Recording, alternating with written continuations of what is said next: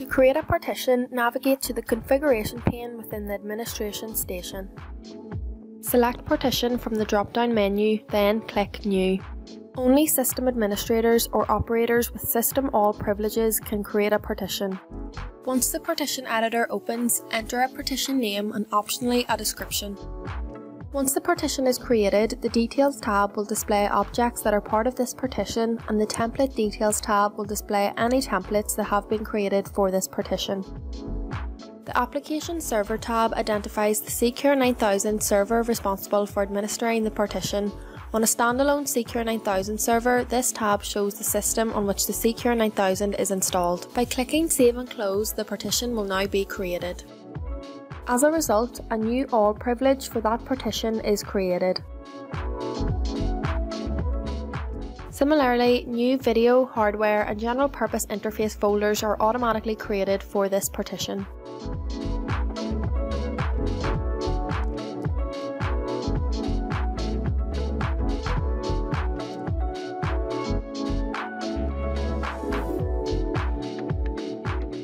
The new Object Partition drop-down list includes all partitions for which the current operator has at least read permissions. Whichever partition is selected as the new Object Partition, this will be the partition newly created objects are added to.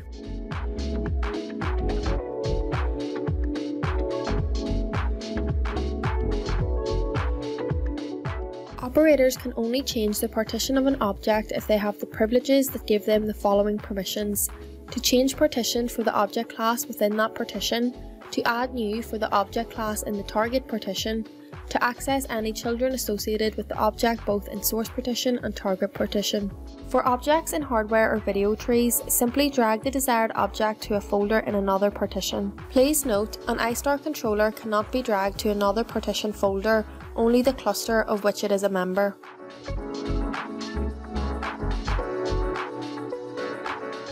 For objects not in hardware or video trees, the operator must right-click the object and select Change Partition from the context menu.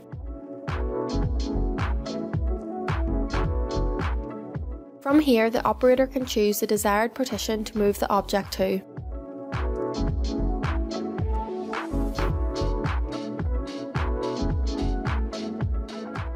To modify a partition, navigate to the partition from the configuration pane, right-click the selected partition and select Edit from the context menu. From here, the operator can edit the partition details and click Save and Close when complete.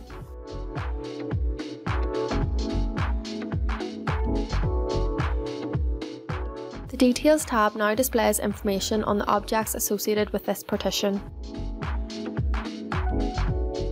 Before deleting a partition, the operator must change the partition of or delete any of the objects in this list, as well as any templates that have been added. Please note that you do not need to delete the partition's full privilege that was created, as the system will automatically delete this when the partition is deleted. However, this privilege cannot be assigned to any operators in order for it to be deleted. The operator must now begin the process of removing all objects from the partition. Since the video and general purpose folders for the Middle East partition have no objects, the operator can simply navigate to these panes, locate the folders for this partition, right-click and select Delete. However, as the hardware folder contains an APC COM port, the object must be moved or deleted. In this case, the operator right-clicks the object and selects Delete from the context menu. Now the hardware folder for this partition can be deleted. Please note that when a cluster in a partition is deleted but not the controllers in it, the controllers are put in an unassigned folder in the hardware tree. The Middle East partition currently has a document object assigned to it, and therefore this must be deleted or relocated in order to delete this partition.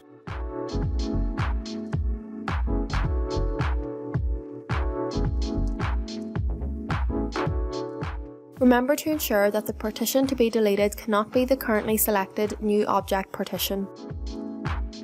Now that the partition is empty, the operator can navigate to the partition, right-click and select Delete. A confirmation message will ensure the partition was successfully deleted.